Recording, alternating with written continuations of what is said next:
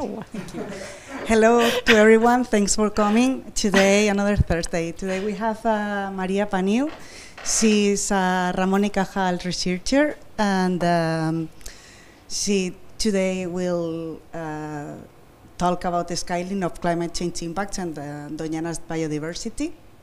And well, if you have a little bit brief bio from you, just sure. You know.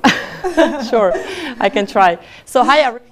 Thank you all so much for being here today. I'm really excited to give this talk in person. I gave a seminar a few years ago. It was online, so it was a bit weird. And probably it's also weird I'm giving a second seminar so early, in so little time after my last one. But it was originally meant to present a postdoc paper that got delayed. And so instead I'm talking about, you know, some of the research I'm doing now in Doñana. Specifically, and I started here as a Marie Curie fellow in 2020, and then now moved on. I've been a year now a Ramon y Cajal fellow, and increasingly focusing my research on looking at some of the pathways in how climate change affects biodiversity, different components of biodiversity in the national park here, in the great Doñana area, actually. And those of you who know me also know that I really love to talk about mechanistic forecasts and how great they are. But today I will actually talk about some of the ways we can implement them using examples from Doñana. And I also will not be talking about meerkats that I also always talk about. I'll be talking more about predators and prey and shrubs and invertebrates, all here, found here regionally or locally. But what is the fuss all about? Well, we all know that there are an increasingly more severe and much more interacting numerous global change drivers that affect biodiversity across various scales of organization. And so we are faced with the challenge of how do we model the effects of global change on biodiversity? And one straightforward way to do it is through a linear effect, through directly modeling the effect of interacting global change drivers on specific biodiversity metrics, which we typically get through data aggregation. So we may, for instance, get some mean abundances to get mean species ranges, or species home ranges. We may get species-specific traits, functional traits, life history traits, or just average of different things such as survival, generation time, all average on the species level. This has advantages because this allows us to model a wide range of species. For some of those, for some of those we don't have enough data to do, to do better models, so to say.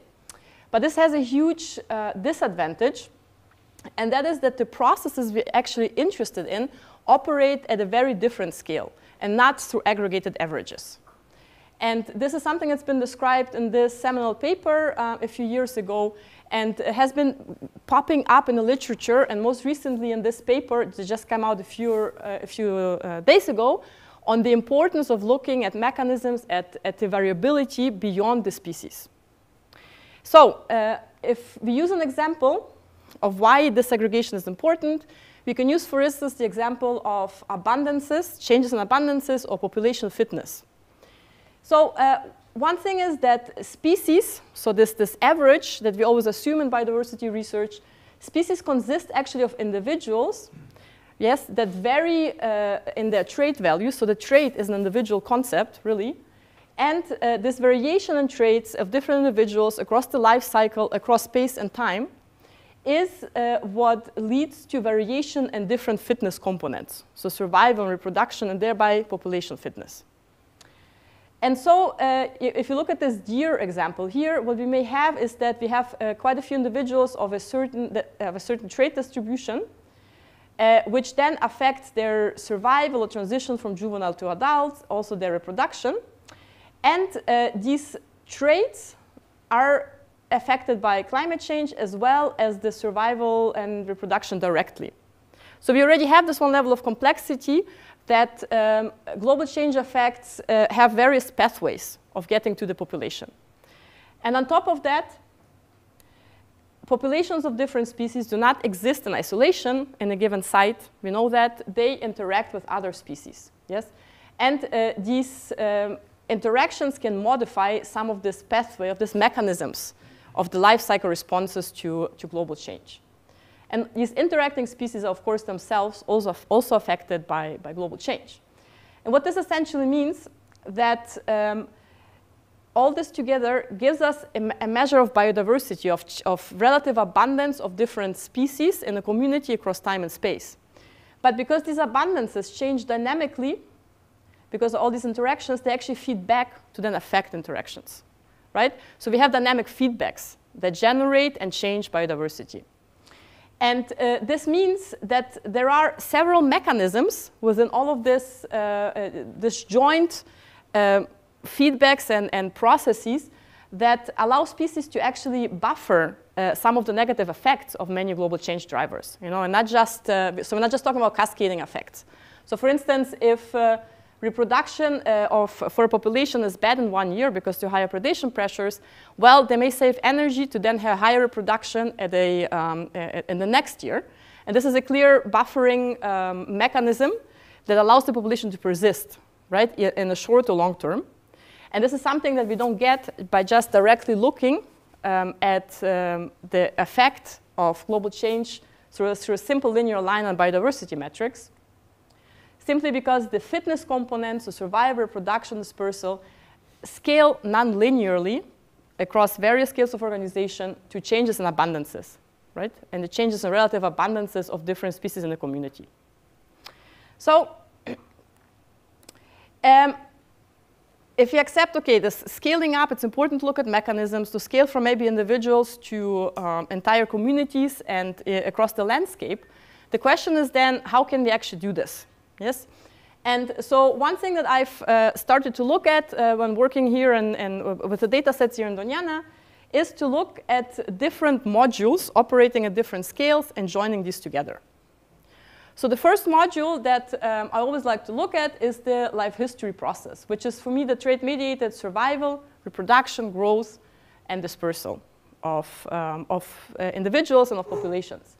And basically what you see here is a simple, simple linear or generalized linear model, right? You look at survival as a function of different things that can affect survival, which can be a trait, climate, interspecific abundances, interactions. And that's important, this relatively simple generalized model can actually operate across different scales because you can include the effects of time and space that operate on the life history components, on survival in this case. And you can make these processes even more complicated, right? You can include physiology, you can include genetics, or you can simplify them if you don't have that good data to make it work. And then, of course, this survival here, for instance, is incorporated into the life cycle of a species. So to describe the transitions among different ages, given the fact that most populations are structured by ages or stages, right? And so you have here, for instance, juveniles, non-reproductive, and adults. They survive, they grow, they transition, and they reproduce.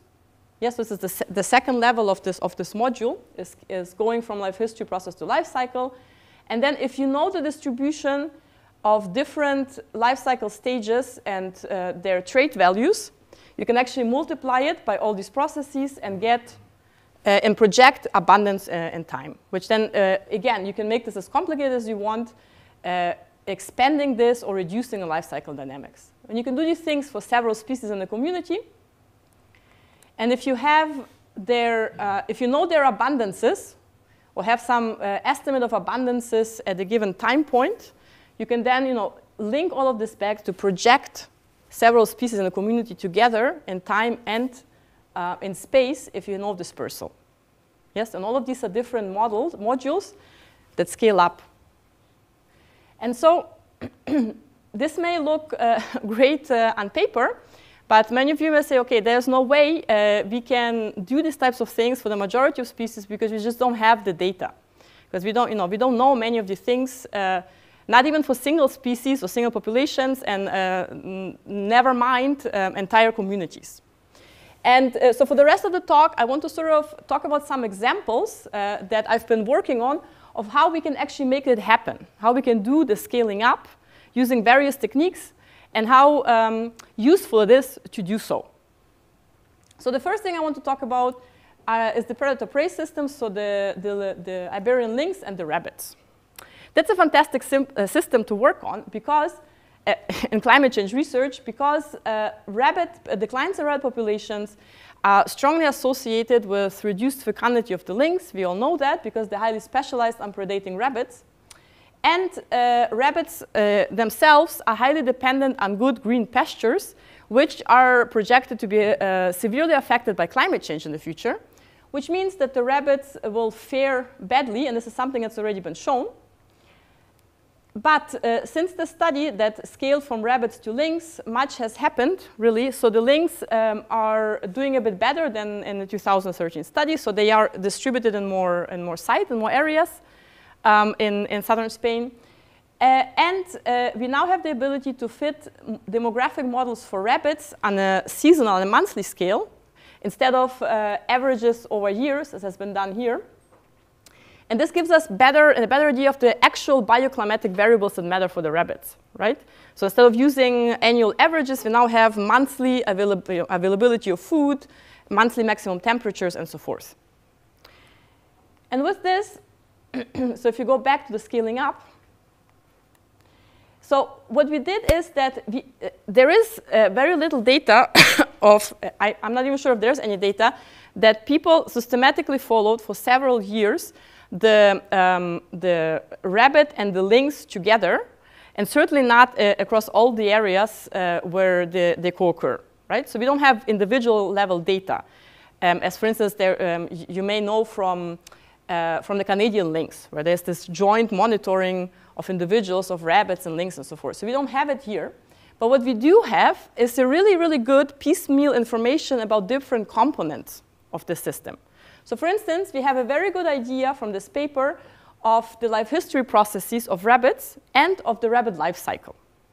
And so we got the parameters and we pulled the data from this paper to parameterize the life cycle of the rabbit. An important thing in this life cycle is that we know how rabbits, specifically the reproduction of rabbits, responds to various environmental drivers. And we can then use publicly available models, in this case, global circulation models by the IPCC, to then model the vital rates of rabbits as a function of these variables and project into the future, more importantly. And this is, for instance, maximum temperatures, monthly maximum temperatures, and you can see that they are projected. So this is the historical range until 1919 to 2006. And after this, there's projections, and you can see that on average temperatures are projected to increase. And this is occurring pretty much across all the area of the rabbit and the lynx system. And for the lynx, again, we also have very good data on the demographic rates across different life cycle stages. And importantly, we know quite well of how to link the rabbit to the lynx. And this is basically done on a threshold. So if the rabbit densities per hectare decrease to a certain amount, to a certain threshold, the lynx cannot reproduce anymore and cannot stay in a given territory anymore. So there's less reproduction and more dispersal of the lynx, which decrease the survival. So because dispersal survival is higher, as disperser survival is lower than survival of the local lynx, right? So we know exactly how the rabbits affect the lynx. We can scale these life history processes from the literature to the population because we know the abundance of these different species in the core areas in which they occur. And then we can also scale this to the landscape because we have an idea of connectivity, of how they are, how they disperse within, and also how the lynx disperse within and between the areas. And so I had a wonderful master student who's worked on this model, and what she did is she actually parameterized a joint rabbit-lynx individual-based models. So we have individual survival, reproduction, movement, and so forth. First for the rabbit, and then that changes the density of the rabbit, and then the lynx reacts to it. And the model included a lot of different factors which give us quite a lot of room to create different scenarios, you know, of what happens if you perturb this, if you perturb that. But in the baseline without much perturbation, so the key results that Sarah found was that the extinction probability of both rabbits and the lynx increases under climate change. So we have a baseline scenario where we assume that climate change, or the climate will not change farther than has occurred thus far. And we have a future scenario where the climate change continues, and both the rabbits and the lynx are increase in their extinction probability. And this also may be determined whether the area in which they occur is smaller or higher than 100 square kilometers. One thing that you can notice that the lynx, so the probability of lynx extinction is actually relatively a bit higher than for the rabbits. And this occurs because of stochasticity, so demographic stochasticity. So the nice thing about the IBM is that you have, basically you may have, for instance, 10 individuals, and you just randomly sample 0, 1 for their survival, based on the given mean probability determined by temperature, prey availability, whatnot. But just this random sampling, the stochasticity, may lead to an extinction by bad luck. And the fewer individuals you have, the higher is this likelihood that this will happen, right? And so this is a nice part of this mechanistic model, that you can account for this relatively easy through simulations, right? So you can assume that there's just by bad luck, if the populations decrease to a certain level, we may see local disappearance. But one thing that the model didn't have of Sarah is that there was no real dispersal among the main areas. So within, the lynx could move, but not among the areas. And so we got Ana Morales on board, she's doing a PhD with us, and she's really good at making spatially explicit individual-based models happening. And so she actually then started implementing connectivity among the different areas of the lynx, right? And you basically see here again the same sort of results, but a bit blown up. So you have here the extinction probability of the two species again, but now you see, so you have the historic scenario, so no climate change. You have two climate change scenarios, the RCP 4.5, so medium, let's say, climate change, and really intense climate change. And you have this also split by the different global circulation models that the IPCC uses, so different approaches to model climate change, let's say. But so you see again, generally, or not for all models, but generally, the rabbit increases in extinction, as does the lynx under climate change. But the nice thing is that before, in the plot I showed you before, the average probability of extinction for the lynx was about 0.6, so 65%. But if you include connectivity, and this is, by the way, like minimum connectivity. This is the connectivity that's currently known that's not very good among the areas, because we know that there's quite little movement, actually, among the main areas. And so just with this minimal connectivity, we already see a better picture, a better future for the lynx.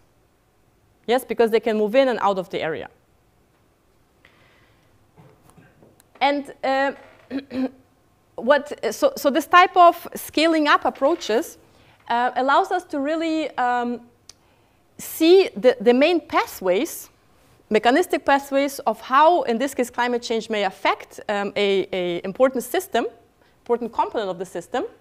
And importantly, it can allow us to ask a lot of what-if scenarios, right? Because there's so many parameters, and you can perturb all of them and create realistic scenarios of, for instance, what happens if the rabbits actually adapt under climate change. So they're short-lived species. It's very well likely that they actually may adapt to changes in vegetation. They may change their phenology. So meaning that we just, in the model, we can assume that the rabbit never goes extinct, right? The rabbit can also disperse into a new area once there's local extinction, which is also likely. And we can use these types of scenarios to create better management for both the rabbit and the lynx. And that's only possible through these types of data integration approaches. Okay, both rabbits and lynx actually depend on shrub habitats to survive, on the patchiness of different habitat types, which includes the shrubs in Doñana and elsewhere. And this is another system that I've been working on in Doñana. And here's another method of how we can integrate across these different scales of organization. And so what we have here is a classic data set that probably many of you are familiar with, is that counts of individuals of different life cycle stages. So measured through time. It's very commonly used in vegetation surveys, right? In this case, it is a work that started in 2007 by researchers from the CREAF, where they've gone to the field after the severe drought in 2004-2005, hydrological year. And they've been measuring the resilience of the shrub communities to this drought event until it's still ongoing. And what they did is they basically measured in 18 plots the relative abundance of different life cycle stages of all the shrubs in there. So that's a pretty incredible data set already. And I actually joined the team in 2019, so right before I came here. And Paco back then told me, well, you're so close to Doñana anyway, we should just get on board with this study system that we have. And that turned out to be a lot of luck for me, and it's a really great system because we are currently seeing huge effects of climate change, of land use change on the shrub communities. And in fact, how these shrubs may expand their ranges into other types of habitats. So what do we do? How can we scale up if we only have abundances? How can we get to life history processes? So the latent state approaches here are quite interesting and quite cool to work with. What this means is that in this case, I used abundances of 5 species that were the most abundant and gave me the less issues in the models, basically, and across 18 sites. And we had abundances of recruits, of saplings, and of adults. And I put them into the model, and I told the model, OK, I want you to, from this abundance data and from some previous knowledge we had on other parameters, so on reproduction, I want you to estimate these vital rates for me. Yes, so it's a latent state. It's an unobserved state, but we can infer it more or less accurately from abundance data and previous information. And we can validate also, this, whether this makes sense, the output that we get through simulation. Whether you can simulate data that you want, and you tell it, and you can see whether it recovers the parameters. And in this case, it worked.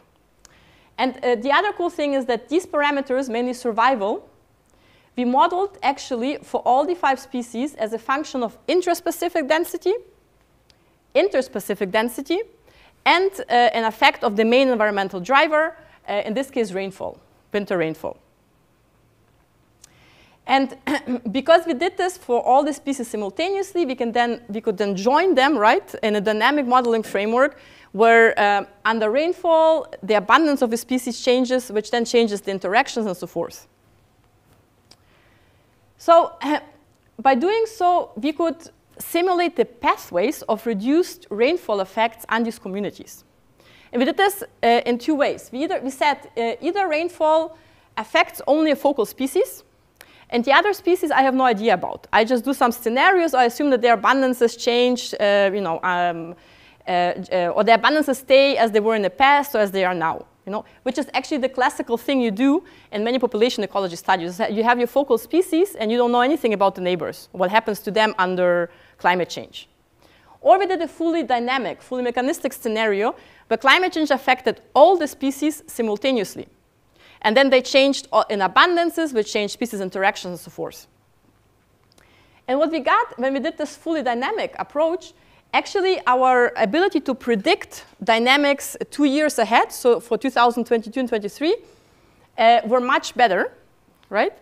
And the other thing is that depending on whether we use a dynamic or non-dynamic approach, it actually really affects our interpretation of what may happen to these communities under climate change.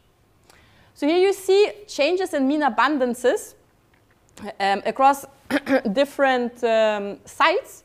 These are standardized values, so you don't need to worry about the actual numbers, but just the relative differences.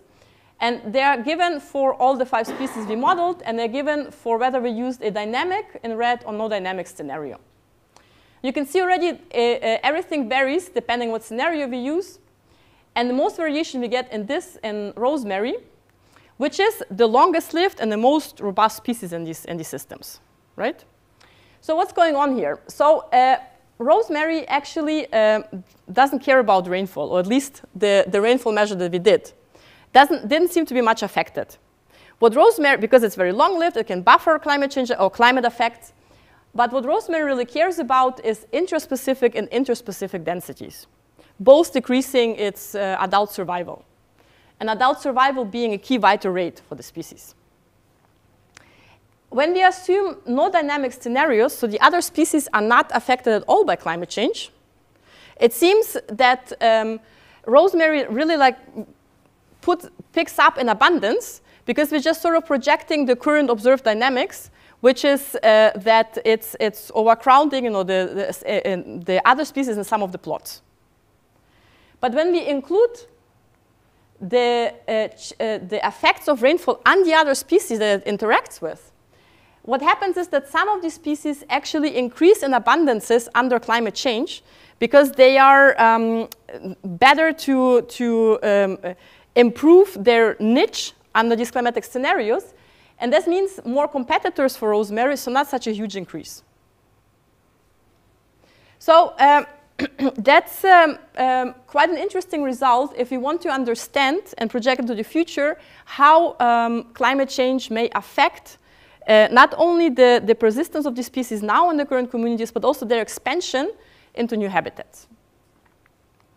And we can do so, we can scale from this population modeling approach here to the landscape by actually using some of the really cool information that we have here, which is from GIS, so repeated pictures of abundances of different shrub species across the landscape in Doñana. And also through a collaboration with the University of Sheffield, where we have a student who comes and measures abundances and reproductions and so forth of alimium and of lavandula across the entire area of Doñana, basically, across all its abundance ranges. So this is something we're currently working on. Now, the shrubs themselves are affected and affect invertebrates in the system. So the third part of my talk. Doñana has a huge diversity of invertebrates. That's very well known, especially when I talk to some of you about this. But the thing is that much of it is relatively understudied, and especially the effects of global change on invertebrates remain underexplored, which may have effects on things like dispersal of the shrub species and so forth, or the survival of the seedlings, where the invertebrates are often key. And I was fortunate to get Hannah Seridiuk in my team as a postdoc, and she's a specialist on lacewings. And here in this case, we had no idea about any abundances in Doñana of lacewings. We didn't know anything about the life history stages. We didn't even know how many exist, really. So what did we do? Well, we looked at the literature in general. What is known in general about lacewings in the literature, right? And how their different life history responses, so survival, developmental time, simultaneously respond to a key component of global change, temperatures, increases in extreme temperatures. And we also complemented this with some lab studies. We looked through, or Hannah mainly looked through a lot of literature, and she found information on 83 species. Not a lot, but it is what it is. It's good enough, more than we expected. And we then scaled this basically to then get to the population landscape. We implemented some monitoring, some capturing of lacewings in Doñana, actually using malaise traps. But we have to expand this now in this year to really get proper abundance estimates. So far, we only got more or less occurrence and diversity.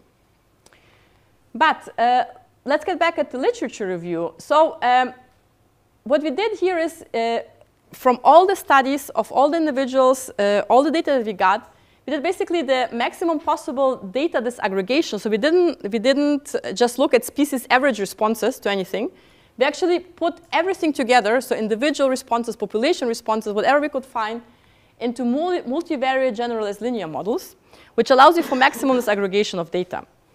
I don't want to go into detail on the modeling, but one interesting thing that we found is that, for instance, the developmental times of the instar stages in the pupae, so here, decrease with temperature, yes. So the hotter it is, the faster these things develop. Makes sense. And actually, it's also well known that the faster they develop, the higher they survive, because they are exposed to less predators in the soil or whatnot.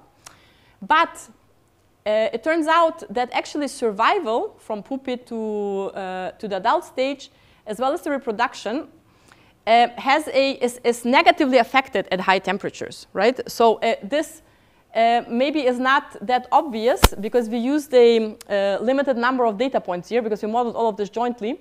But if you just look at this rate, we have more data points and this relationship becomes clearer. So you have a peak survival and peak reproductive output, which is at the optimal temperature of like 25 degrees, but then it decreases afterwards. So with this, we know that there's basically a trade-off under climate change potentially of lacewings being able to develop faster, but they don't survive necessarily better, right? And that's quite important, which means that this is an important fact of why, for instance, these populations don't increase in abundance, even though we would assume from simple principles, well, they should develop faster and they should survive higher, they should survive more. But it's not that simple. We can use this all to put into a life cycle model. And we could use the abundances of different species in Doñana to sort of then project this model. And we're working on that. But one thing that I think is really, really cool, and I mean, I cannot stress enough how great it's been to work with Hannah, is that she actually, from the Malay straps, she identified or she described 22 species for the first time in Doñana. Never been described. That's super, I think that's super interesting.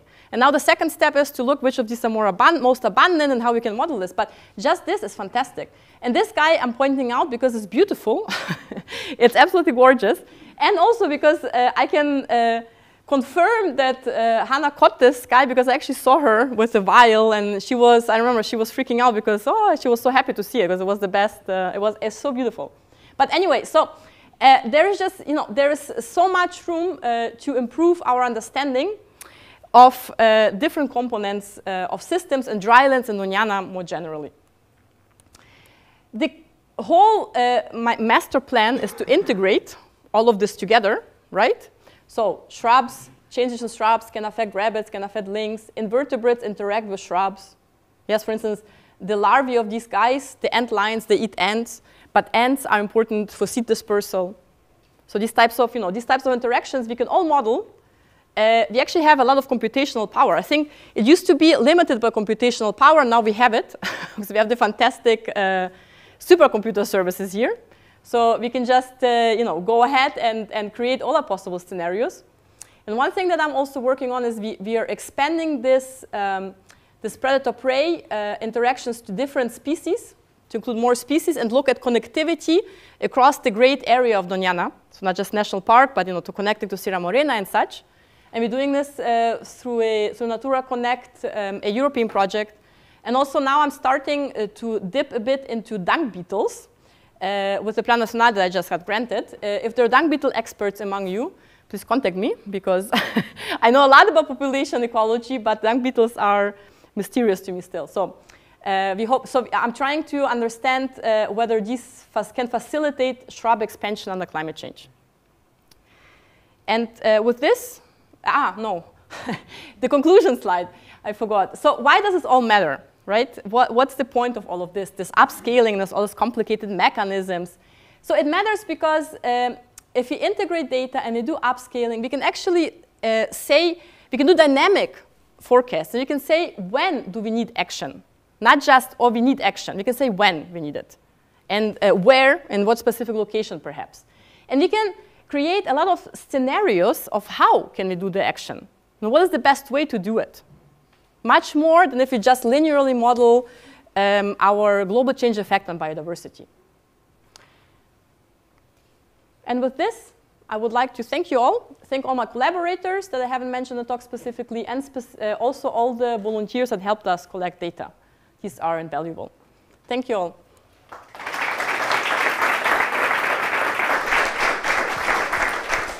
Thank you very much, Maria, to share with us all this scientific enthusiasm. Now we pass with questions that you have. Okay.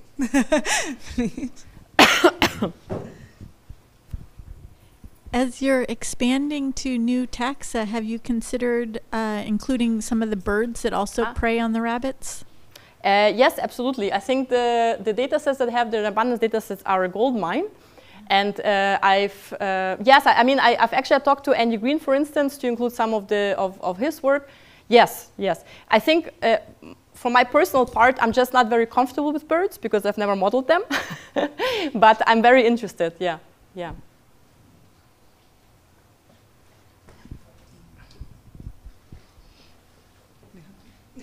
Okay, very ambitious and very interesting anyway. But I think that, in my opinion, probably to know the drivers, the causal drivers, not the phenomenological approach you are using. For instance, in the third part, you discover that the developmental rate increased with temperature. Yeah. And the fecundity is not so. Yeah. It has a nonlinear and optimal in the middle of temperature.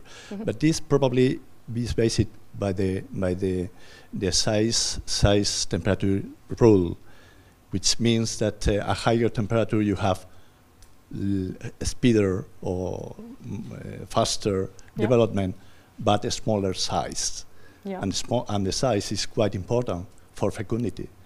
So these causal things, or this approach, more related to the basic mechanisms of life history organism, especially in ectotherms, may explain some way this disparity in the relationship between temperature and your fitness rate you're measuring. Yes. But anyway, I think it's interesting. You also could include these functional approaches. I'm actually sad that you that you're telling me to look at life history, because that's what I do. I look at life history. I just didn't mention it because I don't want to keep talking about life history. But actually, let me go do it like this. The life history, so modeling the life histories and putting them into a life cycle. So say this part, right? that here we can include life history trade-offs very easily, right? So in fact, one slide I didn't show, we actually did this for the invertebrates.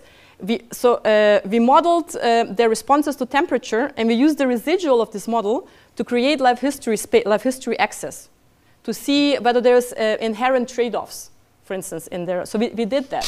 And then we have Hannah, she's a specialist on the actual physiological mechanisms that can be included when we parameterize the life cycle models. So it's absolutely possible, and I completely agree. And yes, thank you for pointing it out. This trade-off, the idea of trade-offs is key here on life history strategies, yes.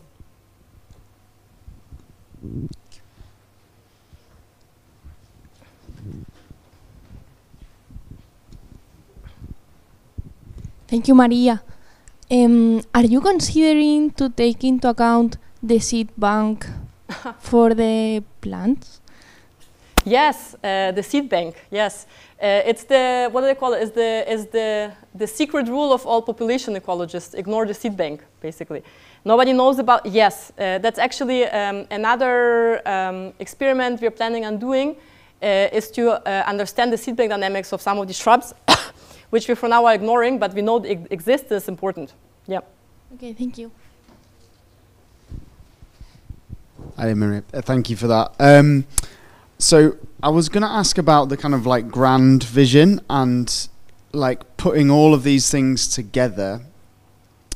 Is there not a danger that it becomes a kind of chaotic modeling scheme? So, you know, with so many interacting species and drivers that co-occur together, including life cycles and scaling up to landscape, is there not a danger that it becomes very, well, impossible to forecast and predict? And And based on that, is there I mean, I guess it comes down to within each module of the system, like isolating what's important in terms of its drivers. I just wondered if you'd thought a bit about how that might go, because it comes, for example, in the shrubs, it's important to have that kind of accounting for the interspecific dynamics and stuff. But like, how do you see that playing out with the whole system? So what you call chaotic, I call digital twin. So there is, I think there's less and less limitation of, say, computational power to make this happen. The limitation is of interpretability. That I completely agree with. But it's like you say, I like the idea of always starting simple and then expanding as needed. Yes. So, for instance, for the shrubs, we had the abundances. We expanded to the life cycle dynamics. We can make, but depending on the question you have, you can then increase your complexity, and you can compensate by perhaps fixing certain things you know that don't matter. Well, I can also contribute to that. Sorry. I can also contribute to that, thinking that most of those feedbacks are negative trade-offs, which tend to buffer the dynamics. So even if you expand the system and increase the complexity, you get a buffering, an increased buffering as it grows. The key here is identifying the positive feedbacks, which are the trade-offs that are more critical in this kind of questions. So it's not really problematic, even when you include another layer of complexity, like the seed bank, or diseases, for example, in the case of rabbits, can also be very important. So there are many levels of uncertainty or ignorance, I would say, but the whole thing works. It works in the field, so it's dampened, it's buffered by default. So. Yeah, I mean, I agree. I do think that negative feedbacks are important to understand, because I think that sometimes we underestimate the ability of natural systems to actually buffer, and because we don't understand it well, we cannot create scenarios of how to mitigate certain effects, because we don't understand like the intrinsic buffering mechanisms that are there. But I do agree also with John that there is an issue. The simple issue is of adding more parameters. It becomes difficult to interpret them. But it's not. If you do it carefully, I don't think it's a limitation. Yeah.